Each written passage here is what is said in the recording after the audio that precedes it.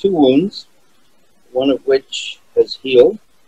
We used iodosorb pretty well as the mainstay, and it took its time, but it worked. I got a second wound in middle of March, roughly. Used the same sort of protocol, but it didn't seem to be moving forward as it was. So clinicians suggested we try the O2, and I said, sure, I'm game for that. So I had a piece of equipment sent to me along with dressings. I followed the instructions. Took 2 days to get comfortable with the process. I was able to wear athletic shorts during the time with EO2. I wore the equipment underneath the shorts. It worked very well.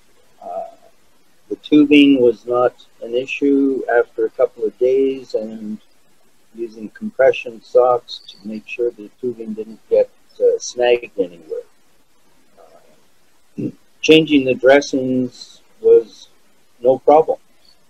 It was actually quite simple once you had the confidence that it wasn't going to really blow up on you. It took just a matter of short minutes to unscrew tubes, take off dressing, put new dressing on, and then rehook it up. The during the time period, the wound got smaller and smaller, which was nice.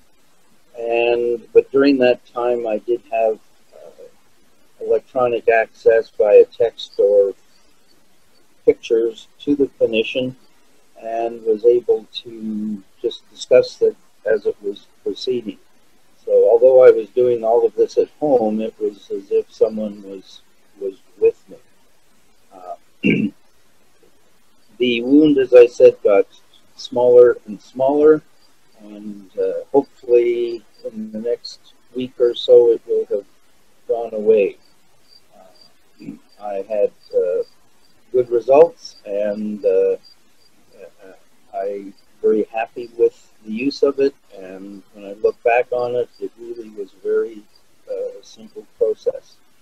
So I am quite happy with the results.